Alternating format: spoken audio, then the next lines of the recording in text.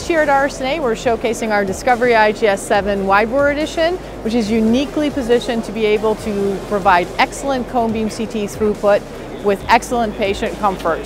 This is instrumental to the focus that we're bringing to this year's RSNA, where we're focused really on liver care, and it all starts with cone beam CT.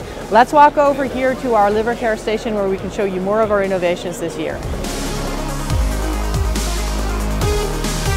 Here at our liver care station, we're showing customers this year the new innovations that we're launching on both the endovascular and on the percutaneous liver care.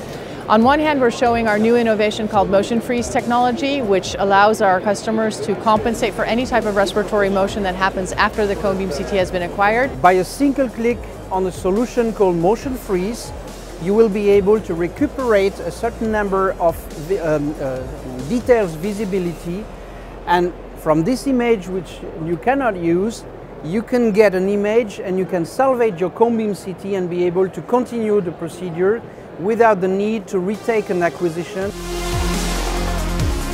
We're also unveiling Interact. Interact is our new brand of solutions, which is combining multimodality care in the confines of the interventional suite. We're launching 4 different types of Interact solutions, one with CT, MR, general imaging ultrasound, and cardiovascular ultrasound. And as customers are pushing the boundaries of minimally invasive care, they realize that the ability to treat patients is not dependent on one modality, but they would like to leverage the strength of other modalities within the interventional room. And that's what Interact is all about, combining the capabilities and unique benefits of different modalities within one suite. Interact is aimed at providing better interaction, better navigation, better patient throughput, and better patient outcomes. Here at the station behind me, you see my colleague actually performing a needle-based procedure, combining the value of ultrasound, cone beam CT, and any other multimodality image that has been acquired on the patient during the diagnostic phase. Both Motion Freeze and Interact After Tracker are new to the market and completely unique to GE.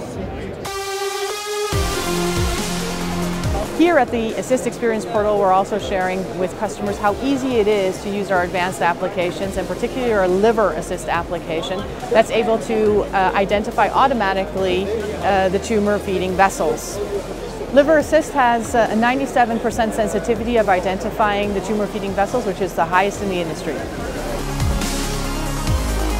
Thank you for joining us here at RSNA. Check us out on gehealthcare.com or contact your sales representative.